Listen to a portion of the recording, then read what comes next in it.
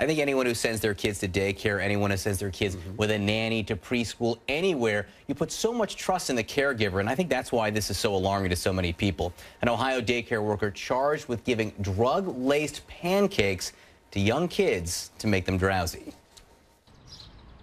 Shocking charges against a daycare worker in Westerville, Ohio. Tammy Epley is accused of drugging 6 children ages 2 to 5, including her own 2-year-old child, at the daycare center she ran out of her home. This is mortifying.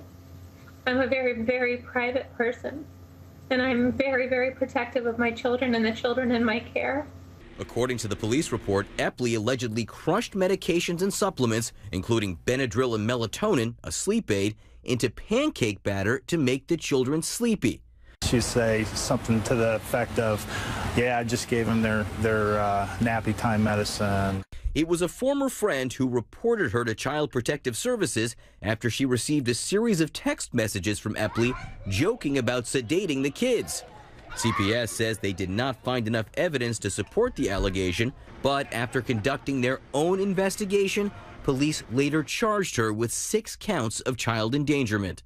Epley denies all charges, claiming she was just venting in the text messages. But it was just any frustrated parent that would say when they were frustrated, the kids are driving me crazy today, they're off the wall. I wish there was a drug that, like in Sleeping Beauty, they would all just go to sleep. Though she does admit giving medication to the children in the past, she says she only gave antihistamine, allergy medication, with parental permission. Anytime that I administered, I actually did administer medication to the children. I did have permission from the parents. I have text messages proving that, and I also have medical consent forms that they did sign upon enrolling their children into the daycare.